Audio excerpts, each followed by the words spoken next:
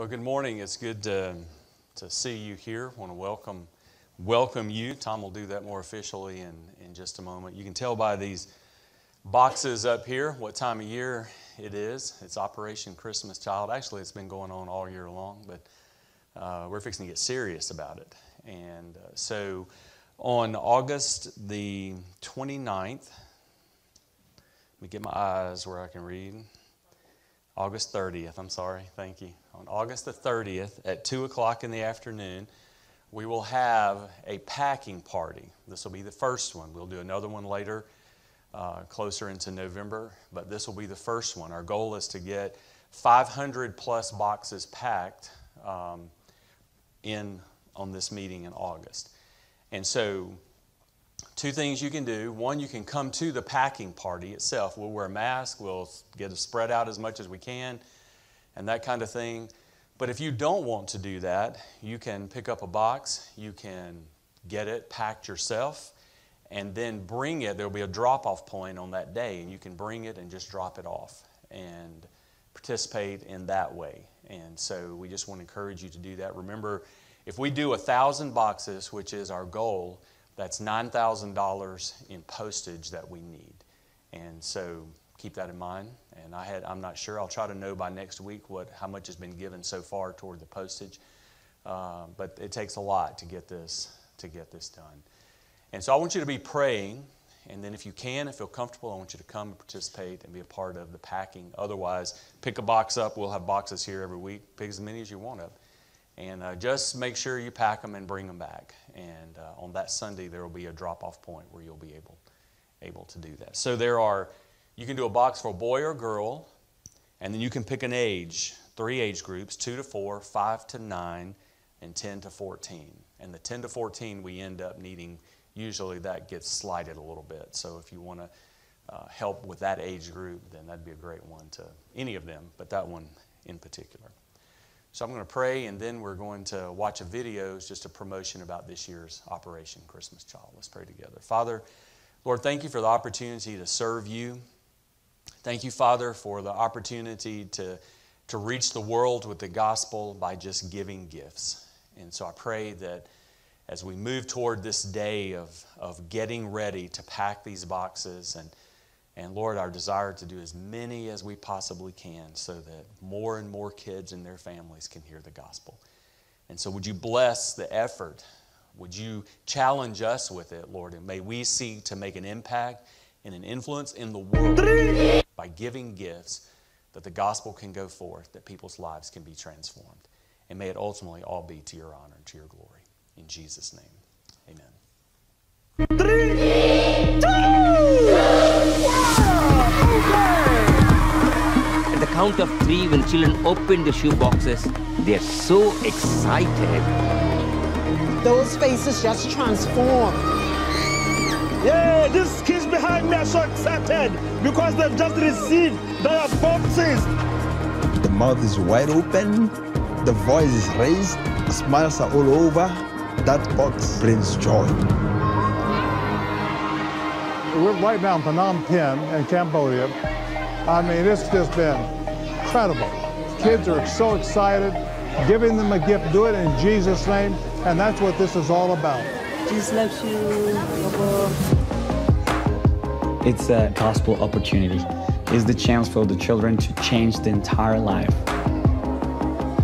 That's what I love about Operation Christmas Child. It knows no borders, it knows no boundaries. It's all about sharing the name of Jesus Christ.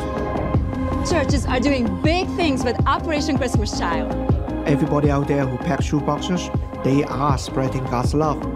It's families, it's churches, it's hundreds of thousands of volunteers that help make Operation Christmas Child so successful. We couldn't do it without them. With this box, they do get the gospel story. They do hear about Jesus. It has maximum impact in the worldwide kingdom of Christ. I mean, what better thing could you do than be involved in fill shoe boxes? Some of them go by train, some go by camels, some go by ships. These boxes go all over the world, and that is only the beginning. After receiving the shoe boxes, the children will be invited to go through the greatest journey, which is a 12-lesson discipleship program where they learn about the greatest gift, which is Jesus Christ. After a child completes the greatest journey, they graduate and receive a Bible in their own language. Nag-istorya ado pa idi nga kanta mo may kampay idi agkan-kanda dita sa angom. Imbasa mo basi idi ma'am. Ni Papa, ni Lola, ni Lolo, ni Papa, Mamat. Ket mamati daken ni Apong Diyos. When the light of the gospel is turned on, that changes everything. Churches are being planted. Lives are being changed. Communities are being transformed. The word of God is spreading. The gospel is advancing. It is impacting children. It is impacting families. It is impacting the world greatly. Thank you for praying. Thank you for giving. I would like to ask you to consider packing shoeboxes year-round. God will bless, and God will use your gift to touch the life of a child and to be able to do it in Jesus' name. So thank you. Thank you for being a part of it. God bless each and every one of you.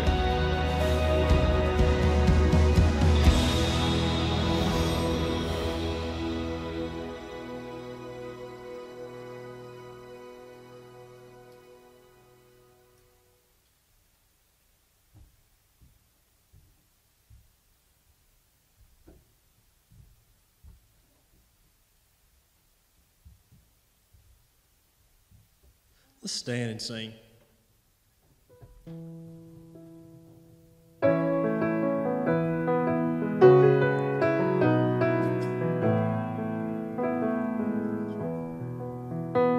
What love could remember, no wrongs we have done.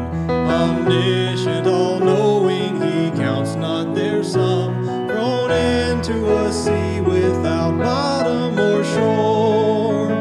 Our sins, they are many, his mercy is more. What patience would wait as we constantly roam. What Father so tender is calling us home. He welcomes the weakest, the vilest, the poor. Our sins, they are many, his mercy is more. Praise the Lord.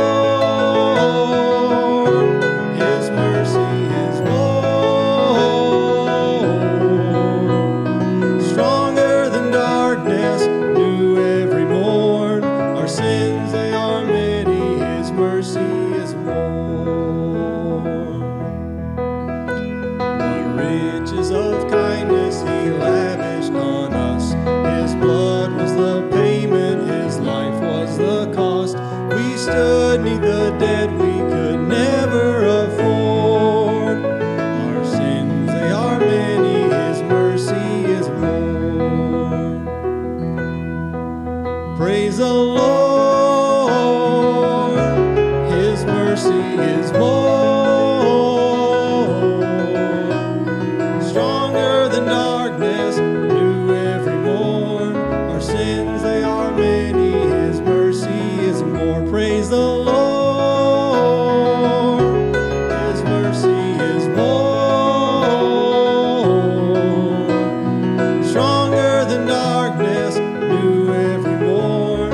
Our sins, they are many, his mercy is more. Our sins, they are many, his mercy is more. Our sins, they are many, his mercy is more. Amen. You may be seated.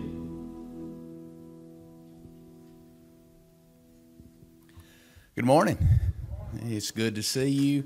The video just really kind of impacts how simple a shoebox can affect kids around the world. So I just encourage you to join us in August, or can gather a box and put it together yourself. But it's just amazing to see what God can do through something as simple as just a shoebox. So we hope you'll help us in that area.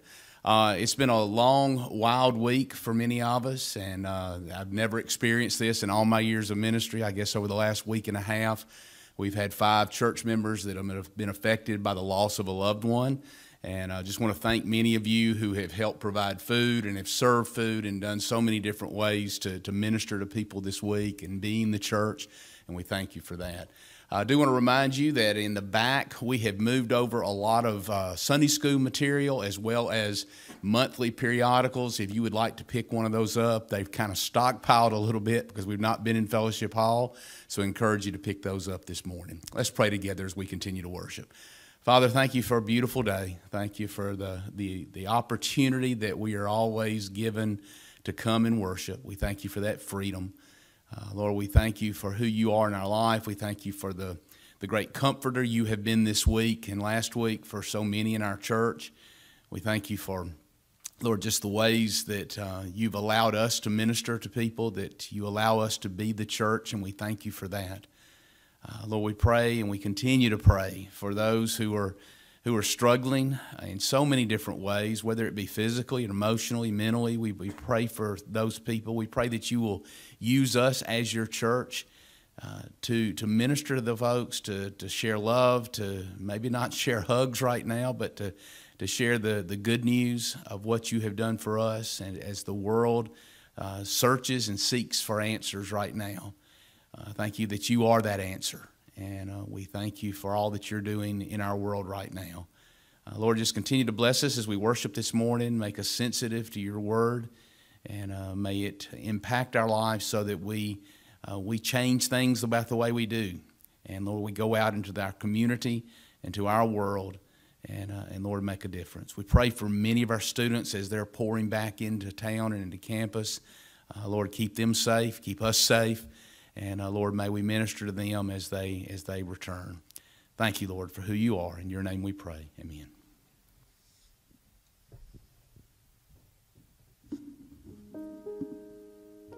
The great thing about the shoeboxes is, in addition to giving gifts and the joy of that, is the presentation of the gospel message. That's something that we don't have to necessarily go around the world to do. We can do it every day in our lives right here. Telling the story of Jesus. Let's stand and sing together. I love to tell the story of unseen things above, of Jesus and his glory, of Jesus and his love. I love to tell the story because I know 'tis true. It satisfies my longings as nothing else can do. I love to tell the story. 'Twill be my theme in glory to tell the old story of Jesus and his love. I love to tell the story. 'Tis pleasant to repeat what seems each time I tell it more wonderful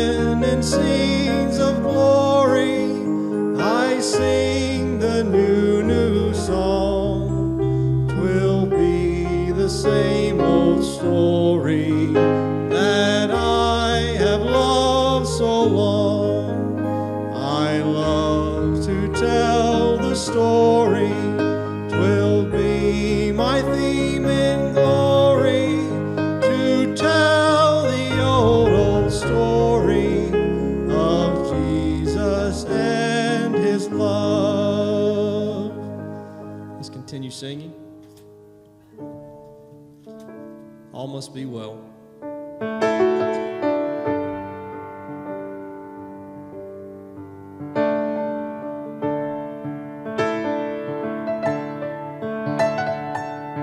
Sing together, through the love of God our Savior. Through the love of God our Savior, all will be well. Free and changeless is His favor, all is well. Precious is the blood that healed us, perfect is the grace that sealed us, strong the hand stretched forth to shield us, all must be well. Though we pass through tribulation, all will be well. Ours is such a full salvation, all is well. Happy still in God confiding, fruitful if in Christ abiding, steadfast through the Spirit's guiding, all must be well. We expect a bright tomorrow, all will be well. Faith can sing through days of sorrow, all is well. On our Father's love relying, Jesus every need supplying, yes, in living and in dying, all must be well. On our Father's love relying, Jesus every need supplying, yes, in living or in dying, all must be well. You may be seated.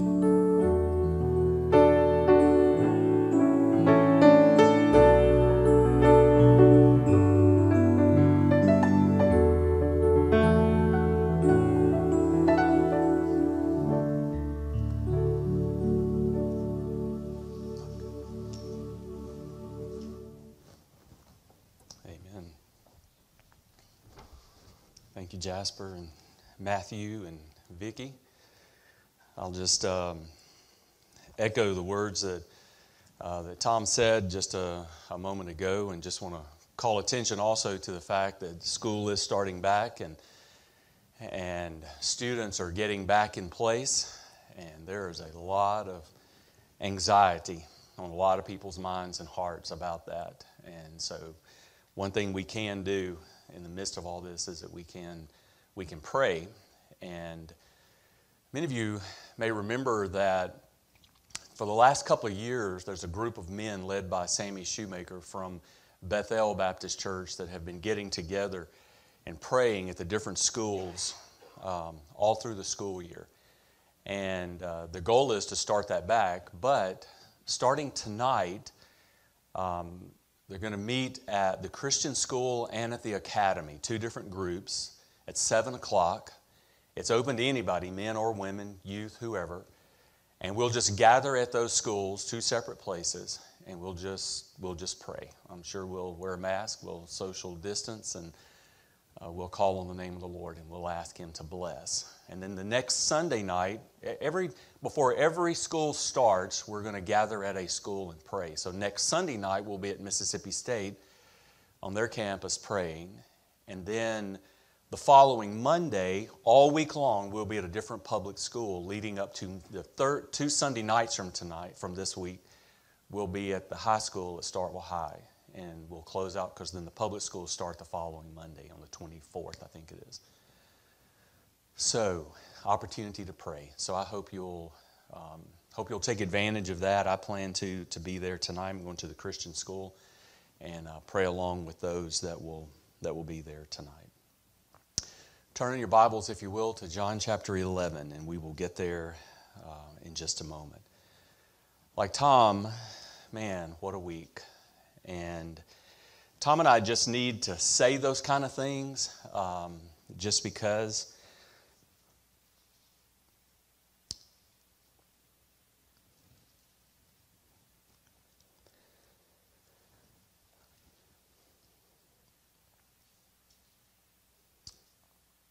It's going to be really hard on a YouTube.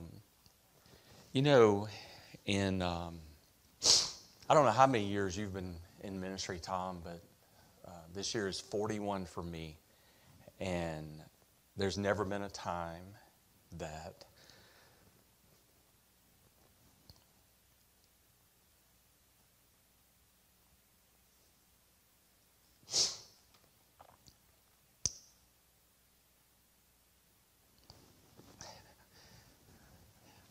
thank you.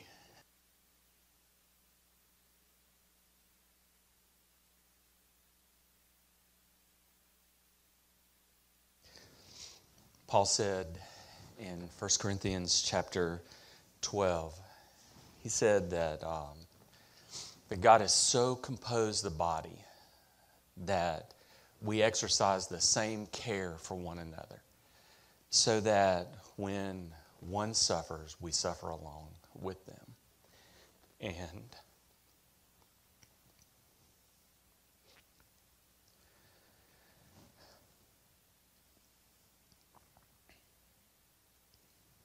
And I know that our pain is different than those families that have lost loved ones this week, but I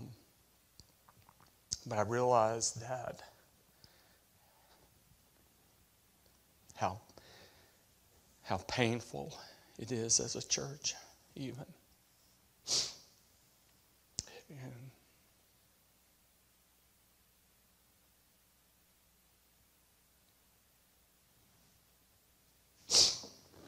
So I told the Lord, and I guess I said to God, I didn't tell him anything, but I said to the Lord, I just do not, I don't want to preach today about influencing our culture. It's like it just doesn't feel right. I don't want to do it. And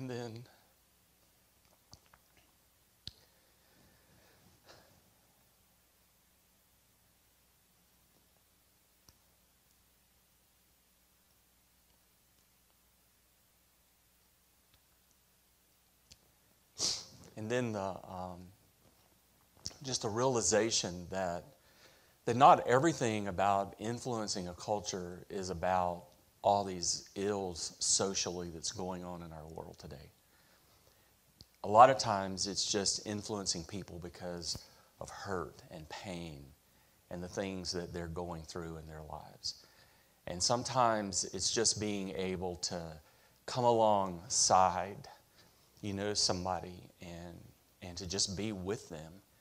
And man, in a time when there is, in our world, when there is so much death and dying, and to know that we, of all people, we have such a great hope to be able to give and to offer. And so when I'm, in my mind, I'm praying to God and I'm saying, I just don't want to preach about influencing culture. And the Lord just says in my heart, that's okay, because what really the influence can be in the lives of those who are hurting and suffering. And I don't know if that makes sense to you, but it does to me. I'm so thankful for the truth of God's Word. I've said this verse so many times this week. We grieve, but not like those without hope. And I'm so thankful that to just be able to say to those that are suffering and those that are grieving, to be able to just say to them that, yeah, I understand as much as I can what's going on in your life. But at the same time, I'm so thankful that we have a hope in God that helps us to get through and to face and to deal with our own struggles and our hurt and our pain as we try to just walk our way through it. And man, just to see God show himself strong and mighty on behalf of those families and our church.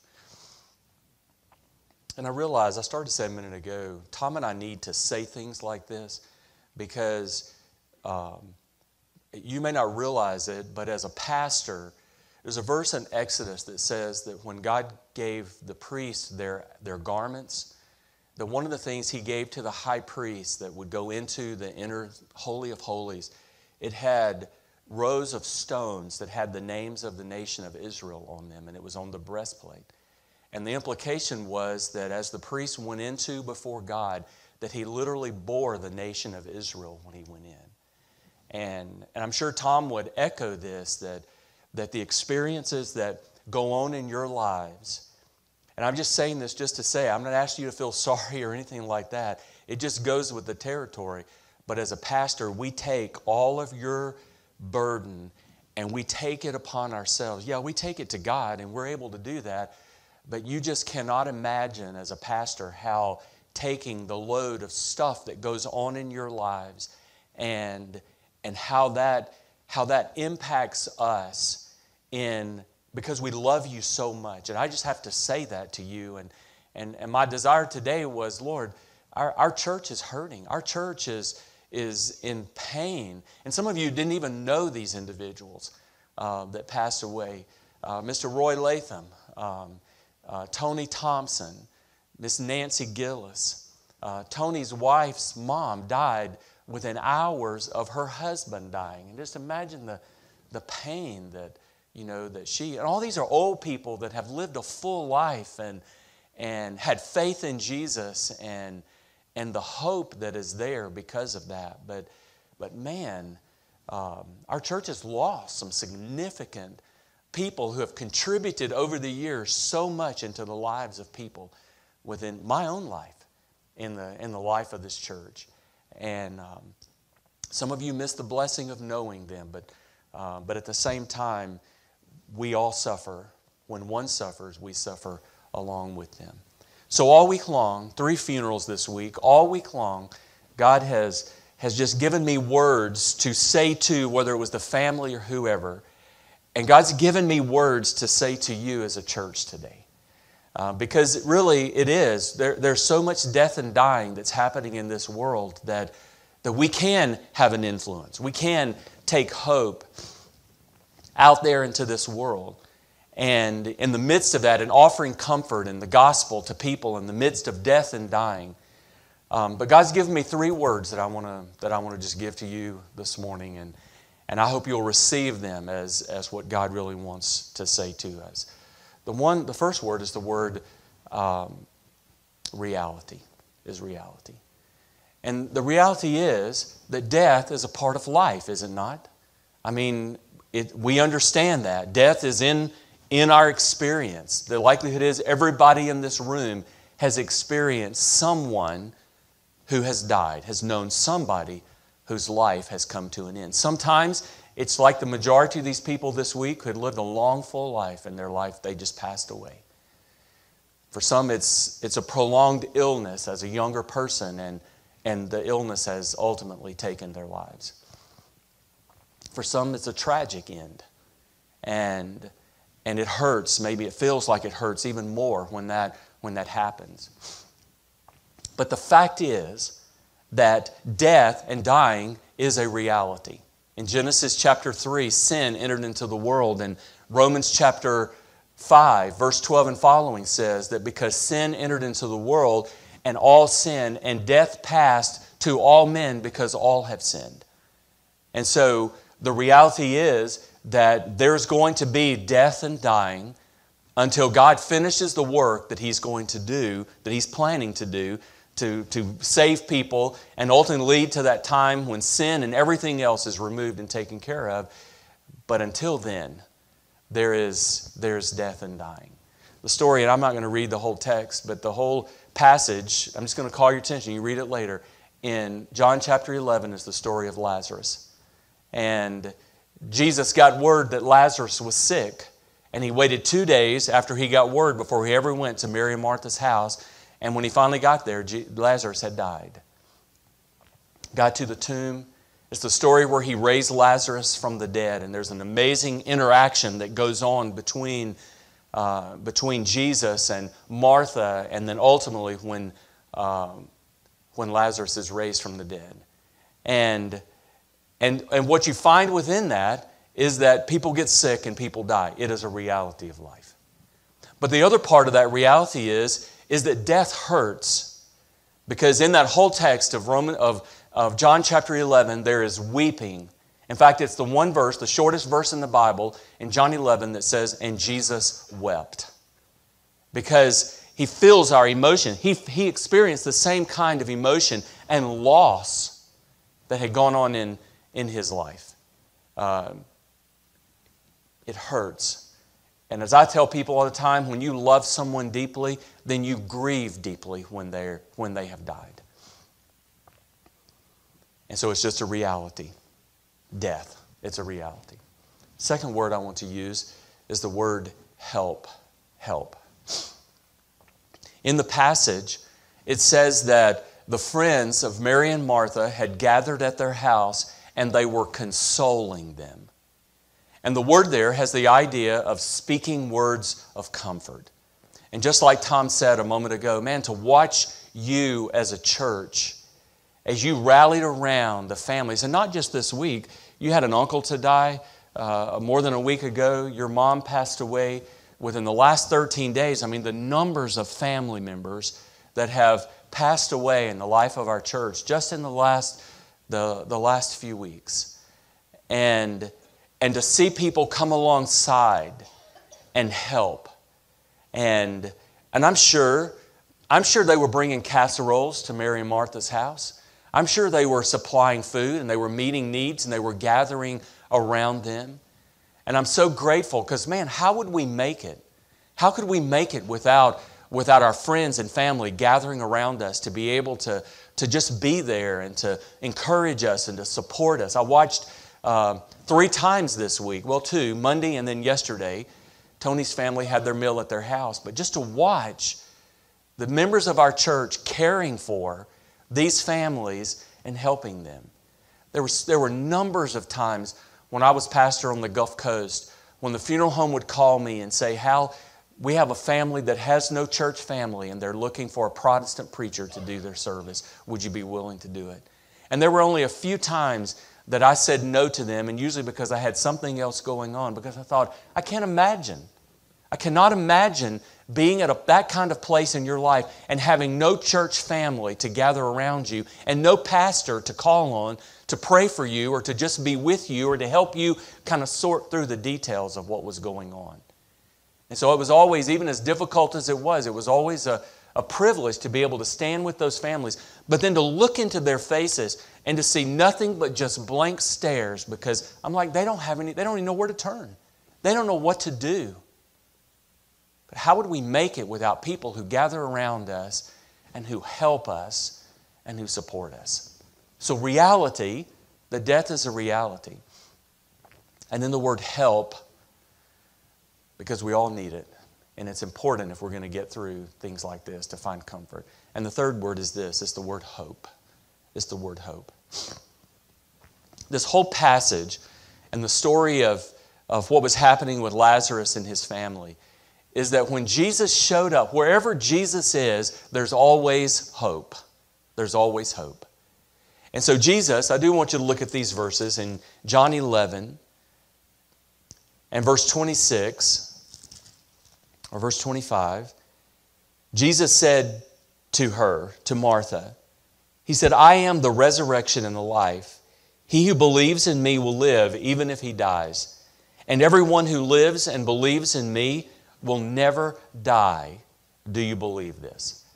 And what Jesus was doing and saying to Martha at that time, and what it says to you and me, is that in the midst of our grief, in the midst of the death of a loved one, as a believer, if we believe in Jesus, and especially if that individual believed in Jesus, then we are full of hope.